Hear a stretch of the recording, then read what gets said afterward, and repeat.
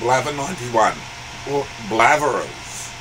Now, a blatherer is the one who's basing their growth on blather. Because we're up to 90 and it's follow the blather spirituality. Because there's a spirit of blather.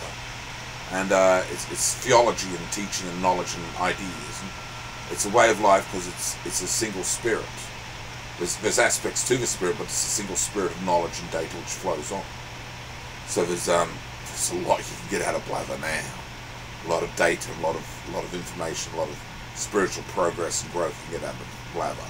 It goes every which way, but it develops you and it makes you think, develops critical thinking. And one of a blatherer, blathers on about this and that in life as they go on searching probably for the keys of eternal life. Is that they've got a lot of perspectives and they're able to comment on this and that because they have critical thinking, because they've developed thinking from alternative points of view, and it's a united sort of spirit, but they have different perspectives and they're able to think,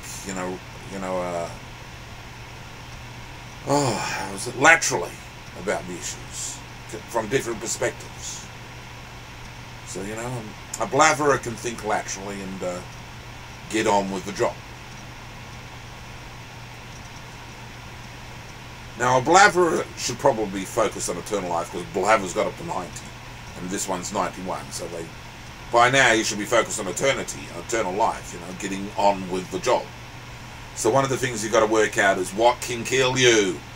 So deadly spiders can kill you, they're things to avoid, and deadly snakes and poisonous animals, they can kill you. Lions can eat you, tigers can eat you, you've got to be cautious about them. You fall off the edge of a cliff, you can die pretty quickly, so you better be careful about that. You're up on a skyscraper, you fall off, you're probably dead. So eternal life on earth is keeping that stuff in mind. What can kill you?